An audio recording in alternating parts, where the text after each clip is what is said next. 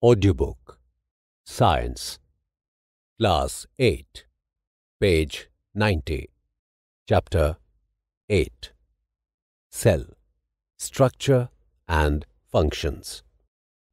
You have already learnt that things around us are either living or non-living. Further, you may recall that all living organisms carry out certain basic functions. Can you list these functions? Different sets of organs perform the various functions you have listed. In this chapter, you shall learn about the basic structural unit of an organ, which is the cell. Cells may be compared to bricks. Bricks are assembled to make a building. Similarly, cells are assembled to make the body of every organism. 8.1 Discovery of the cell. Robert Hooke in 1665 observed slices of cork under a simple magnifying device. Cork is a part of the bark of a tree. He took thin slices of cork and observed them under a microscope. He noticed partitioned boxes or compartments in the cork slice, figure 8.1. Cork cells as observed by Robert Hooke. These boxes appeared like a honeycomb. He also noticed that one box was separated from the other by a wall or partition. Hooke coined the term cell for each box. What Hooke observed as boxes or cells in the cork were actually dead cells. Cells of living organisms could be observed only after the discovery of improved microscopes. Very little was known about the cell for the next 150 years after Robert Hooke's observations. Today, we know a lot about cell structure and its functions because of improved microscopes having high magnification. 8.2 The cell. Both bricks in a building and cells in the living organisms are basic structural units. Figure 8.2 A, B. The buildings, though built of similar bricks, have different designs, shapes and sizes. Similarly, in the living world, organisms differ from one another, but all are made up of cells. Cells in the living organisms are complex living structures, unlike non-living bricks. Haley has a question. A hen's egg can be seen easily. Is it a cell or a group of cells? Page 91, figure 8.2, brick wall and onion peel. Figure 8.2 shows two images. Image A depicts a brick wall. Image B depicts an onion peel. The egg of a hen represents a single cell and is big enough to be seen by the unaided eye. 8.3 Organisms show variety in cell number, shape and size. How do scientists observe and study the living cells? They use microscopes which magnify objects. Stains, dyes are used to color parts of the cell to study the detailed structure. There are millions of living organisms. They are of different shapes and sizes. Their organs also vary in shape, size and number of cells. Let us study about some of them. Number of cells. Can you guess the number of cells in a tall tree or in a huge animal like the elephant? The number runs into billions and trillions. Human body has trillions of cells which vary in shapes and sizes. Different groups of cells perform a variety of functions. A billion is 1,000 million. A trillion is 1,000 billion. Organisms made of more than one cell are called multicellular, many cellular cell organisms. The number of cells being less in smaller organisms does not in any way affect the functioning of the organisms. You will be surprised to know that an organism with billions of cells begins life as a single cell, which is the fertilized egg. The fertilized egg cell multiplies and the number of cells increase as development proceeds.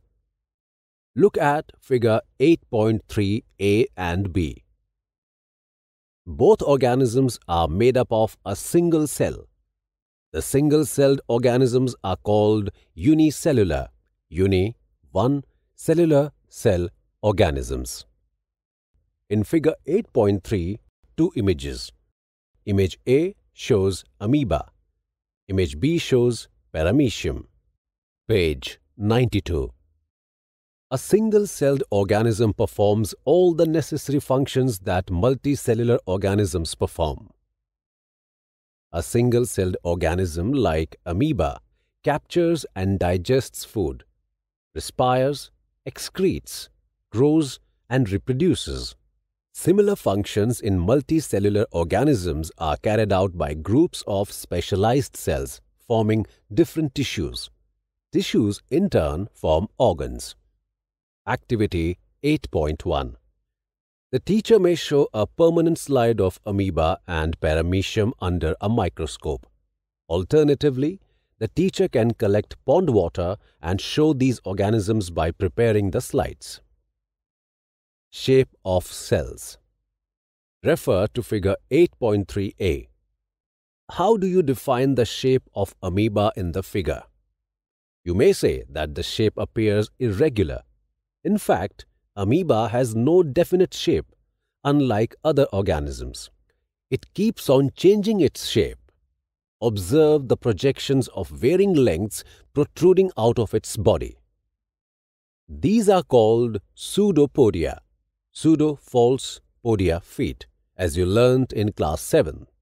These projections appear and disappear as amoeba moves or feeds. Paheli has a question. What advantage does amoeba derive by changing shape? Bujho answers to this. The change in shape is due to formation of pseudopodia, which facilitates movement and help in capturing food. A white blood cell, WBC, in human blood is another example of a single cell which can change its shape. But while WBC is a cell, amoeba is a full-fledged organism capable of independent existence. What shape would you expect in organisms with millions of cells? Figure 8.4 A, B, C shows different cells such as blood, muscle, and nerve of human beings. The different shapes are related to their specific functions. Generally, cells are round, spherical, or elongated. Figure 8.4a. Some cells are long and pointed at both ends. They exhibit a spindle shape. Figure 8.4b. Cells sometimes are quite long. Some are branched like the nerve cell or a neuron. Figure 8.4c. Figure 8.4. In figure 8.4, we can see three images. Image A being spherical red blood cells of humans, Image B, spindle-shaped muscle cells, and Image C shows long-branched nerve cell. Page 93. The nerve cell receives and transfers messages, thereby helping to control and coordinate the working of different parts of the body. Can you guess which part of the cell gives its shape? Components of the cell are enclosed in a membrane. This membrane provides shape to the cells of plants and animals. Cell wall is an additional covering over the cell membrane in plant cells. It gives shape and rigidity to these cells. Figure 8.7. Bacterial cell also has a cell wall. Size of cells. The size of cells in living organisms may be as small as a millionth of a meter, micrometer or micron, or may be as large as a few centimeters. However, most of the cells are microscopic in size and are not visible to the unaided eye. They need to be enlarged or magnified by a microscope. The smallest cell is 0.1 to 0.5 micrometer in bacteria. The largest cell measuring 170 mm by 130 mm is the egg of an ostrich. Activity 8.2. Boil a hen's egg. Remove the shell. What do you observe? A white material surrounds the yellow part. White material is albumin, which solidifies on boiling. The yellow part is yolk. It is part of the single cell. You can observe this single cell without any magnifying device. Paheli wonders, are the cells in an elephant larger than the cells in a rat? The size of the cells has no relation with the size of the body of the animal or plant. It is not necessary that the cells in the elephant be much bigger than those in a rat. The size of the cell is related to its function. For example, nerve cells both in the elephant and rat are long and branched. They perform the same function, that of transferring messages. 8.4. Cell structure and function. You have learnt that each living organism has many organs. You have studied in class 7 about the digestive organs, which together constitute the digestive system. Each organ in the system performs different functions such as digestion, assimilation, and absorption. Similarly, different organs of a plant perform specific or specialized functions.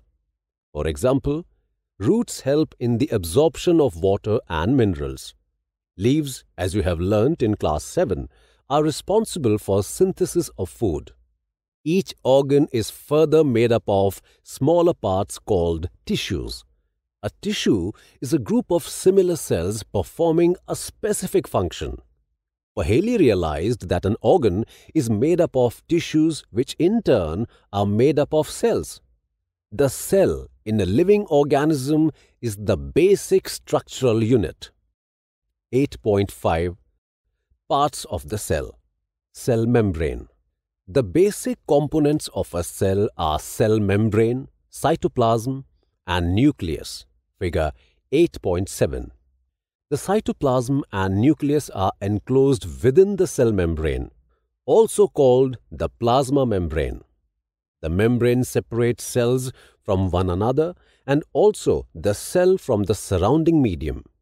The plasma membrane is porous and allows the movement of substances or materials both inward and outward. Page 94. Activity 8.3. In order to observe the basic components of the cell, take an onion bulb. Remove the dry pink coverings, peels. You can easily separate these from the fleshy white layers of the bulb with the help of forceps or even with your hand. You can also break the onion bulb and separate out thin layers. Place a small piece of the thin onion peel in a drop of water on a glass slide. The thin layer can be cut into smaller pieces with the help of a blade or forceps.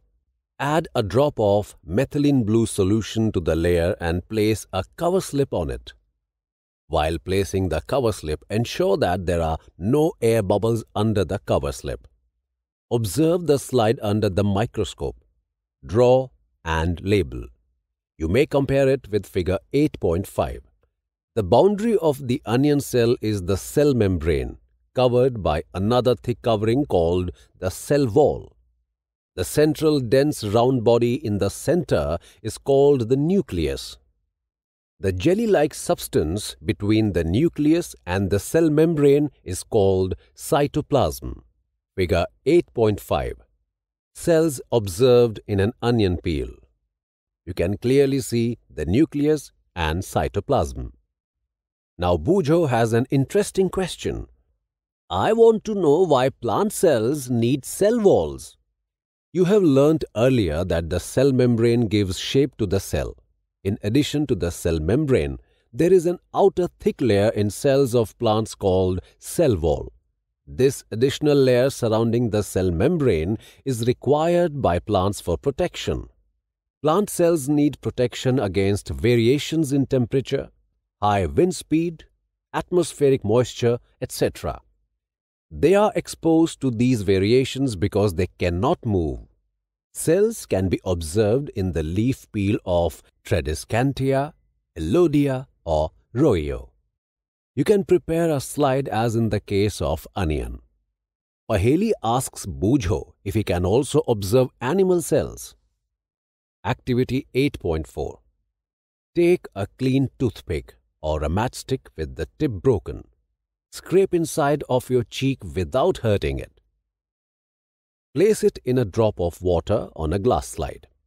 Add a drop of iodine and place a cover slip over it. Alternatively, add 1 to 2 drops of methylene blue solution.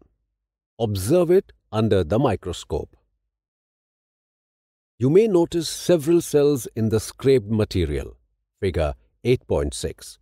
You can identify the cell membrane, the cytoplasm, and nucleus. A cell wall is absent in animal cells. Page 95. Figure 8.6 depicts human cheek cells. In the image, we can clearly see nuclear membrane, cytoplasm, nucleus, and cell membrane. Cytoplasm. It is the jelly-like substance present between the cell membrane and the nucleus. Various other components or organelles of cells are present in the cytoplasm. These are mitochondria, Golgi bodies, ribosomes, etc. You will learn about them in later classes. Nucleus. It is an important component of the living cell. It is generally spherical and located in the center of the cell. It can be stained and seen easily with the help of a microscope. Nucleus is separated from the cytoplasm by a membrane called the nuclear membrane. This membrane is also porous and allows the movement of materials between the cytoplasm and the inside of the nucleus. With a microscope of higher magnification, we can see a smaller spherical body in the nucleus. It is called the nucleolus. In addition, nucleus contains thread-like structures called chromosomes. These carry genes and help in inheritance or transfer of characters from the parents to the offspring. The chromosomes can be seen only when the cell divides. Gene. Gene is a unit of inheritance in living organisms. It controls the transfer of a hereditary characteristic from parents to offspring. This means that your parents pass some of their characteristics on to you. If your father has brown eyes, you may also have brown eyes. If your mother has curly hair, you might also end up having curly hair. However, the different combination of genes from parents result in different characteristics. Nucleus, in addition to its role in inheritance, acts as control center of the activities of the cell. The entire content of a living cell is known as protoplasm. It includes the cytoplasm and the nucleus. Protoplasm is called the living substance of the cell. Paheli wants to know if the structure of the nucleus is the same in cells of plants, animals, and bacteria. The nucleus of the bacterial cell is not well organized like the cells of multicellular organisms. There is no nuclear membrane. The cells having nuclear material without nuclear membrane are termed prokaryotic cells. The organisms with these kinds of cells are called prokaryotes. Pro, primitive, karyon, nucleus. Examples are bacteria and blue-green algae. The cells, like onion cells and cheek cells having well-organized nucleus with a nuclear membrane, are designated as eukaryotic cells. All organisms other than bacteria and blue-green algae are called eukaryotes. EU, true, karyon, nucleus. Page 96. While observing the onion cells under the microscope, did you notice any blank-looking structures in the cytoplasm? It is called vacuole. It could be single and big as in an onion cell. Cheek cells have smaller vacuoles Large vacuoles are common in plant cells. Vacuoles in animal cells are much smaller. You might have noticed several small colored bodies in the cytoplasm of the cells of Tradescantia leaf. They are scattered in the cytoplasm of the leaf cells. These are called plastids. They are of different colors. Some of them contain green pigment called chlorophyll. Green-colored plastids are called chloroplasts. They provide green color to the leaves. You may recall that chlorophyll in the chloroplasts of leaves is essential for photosynthesis. 8.6. Comparison of plant and animal cells. If you recall activities 8.3 and 8.4, you should be able to compare plants and animal cells. Observe the plant and animal cell carefully in figure 8.7a-b. Let us tabulate the similarities and distinguishing features of plant and animal cells. Only a few features are mentioned. You may add more in table 8.1. Figure 8.7 has two images, A. Plant cell, B. Animal cell. In the image A of plant cell, we can clearly see a cell wall, cell membrane, chloroplast, vacuole, nucleus, cytoplasm. In image B, which is of an animal cell, we can again see cell membrane, vacuole, nucleus and cytoplasm. Table 8.1. Comparison of plant cell and animal cell. The table has 4 columns. First, serial number. Second, part. Third, plant cell. And fourth, animal cell. For your convenience, we have completed 2 columns. Serial number 1, part, cell membrane, plant cell, present, animal cell, present. Serial number 2, part, cell wall, plant cell, present, animal cell, absent. Now, complete the rest of the table in your notebook. Page 97. Keywords: cell, cell membrane, cell wall, chloroplast, chromosome, cytoplasm, eukaryotes, gene, multicellular, nucleus membrane, nucleolus, nucleus, organ, organelles, plasma membrane, plastid, prokaryotes, pseudopodia, tissue, unicellular, vacuole, white blood cell, WBC. What you have learnt. All organisms are made of smaller parts called organs. Organs are made of still smaller parts. The smallest living part of an organism is a cell. Cells were first observed in Cork by Robert Hooke in 1665. Cells exhibit a variety of shapes and sizes. Number of cells also varies from organism to organism. Some cells are big enough to be seen with the unaided eye. Hen's egg is an example. Some organisms are single-celled, while others contain large number of cells. The single cell of unicellular organisms performs all the basic functions performed by a variety of cells in multicellular organisms. The cell has 3 main parts. First, the cell membrane. Second, cytoplasm, which contains smaller components called organelles.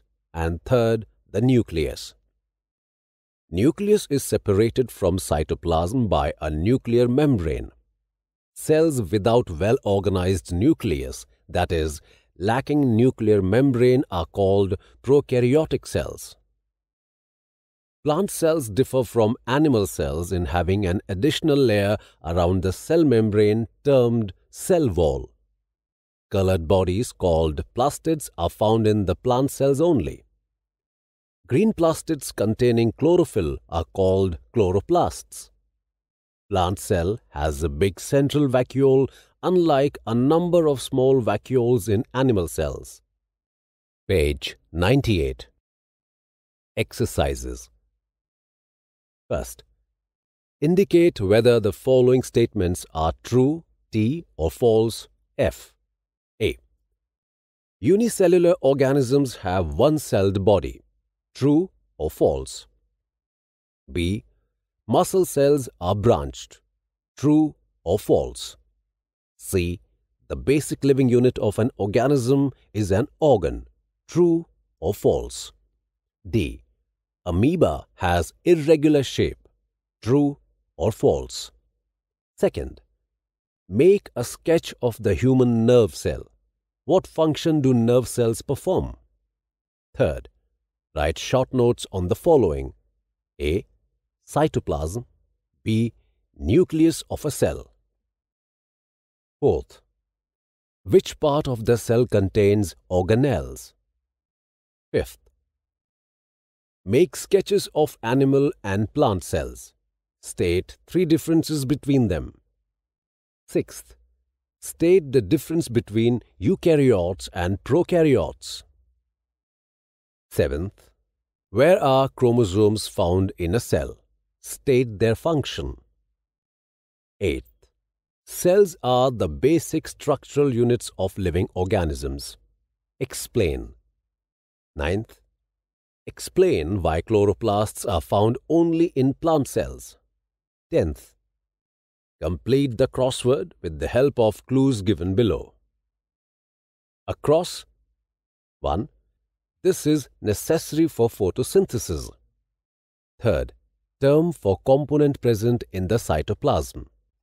6th, the living substance in the cell. 8th, units of inheritance present on the chromosomes. Down. First, green plastids. Second, formed by collection of tissues. Fourth, it separates the contents of the cell from the surrounding medium. Fifth, empty structure in the cytoplasm. Seventh, a group of cells. Page 99. Extended learning, activities and projects. 1. Visit a laboratory for senior secondary students in your school or in a neighboring school. Learn about the functioning of a microscope in the laboratory. Also observe how a slide is observed under the microscope. 2. Talk to the senior biology teacher in your school or a neighboring school. Find out if there are diseases which are passed on from parents to the offspring. Find out how these are carried and also if these diseases can be treated. For this, you can also visit a doctor. 3. Visit an agriculture extension center in your area. Find out about genetically modified GM crops. Prepare a short speech for your class on this topic. 4. Find out about BT cotton from an agriculture expert. Prepare a short note on its advantages and disadvantages. Did you know? The cells in the outermost layer of our skin are dead. An average adult carries around about 2 kg of dead skin. Billions of tiny fragments of the skin are lost every day. Every time you run your finger on a dusty table, you shed a lot of old skin. Chapter 8 ends here. Narrator Neeraj Yadav. You were just listening to this audio book. Technical control, Bati Langlingdo. Technical assistance, Vikas Sagwan. Assistance in production, Jagbandhu Jana. Direction and production, Vandana Arimardan. This audiobook is brought to you by CIET NCERT, New Delhi, India.